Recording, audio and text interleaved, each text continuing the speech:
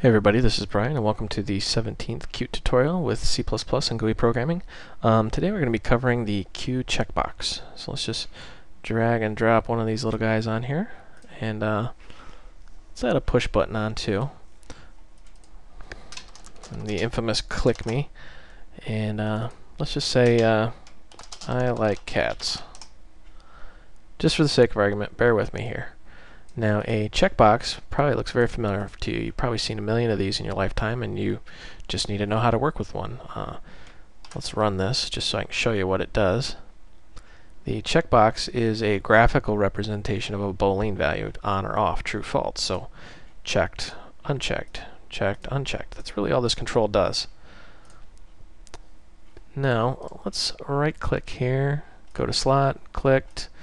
You should be an expert at that right now. And this is how you access that control. You could say UI checkbox set checked, and we'll say true.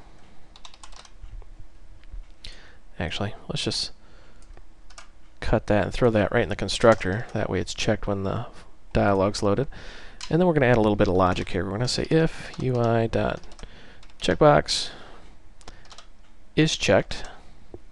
In Qt, if it's a Boolean value, it'll use the word is in front of it, so is checked. And that'll return a Boolean. And we can say else. And let's just add a QMessage box in here. This, and we'll say cats. And we'll say you like cats.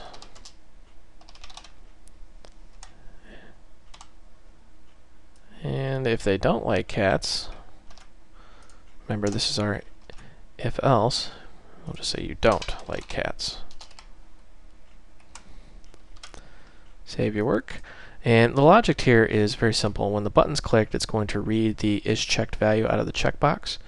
If it is checked, it's going to say you like cats. If it's not, it's going to say you don't like cats. And let's just run this. And remember, in our constructor, it's setting UI checkbox set check true, so it's going to be checked by default. You can say you like cats, and you can uncheck that. Click again, you don't like cats.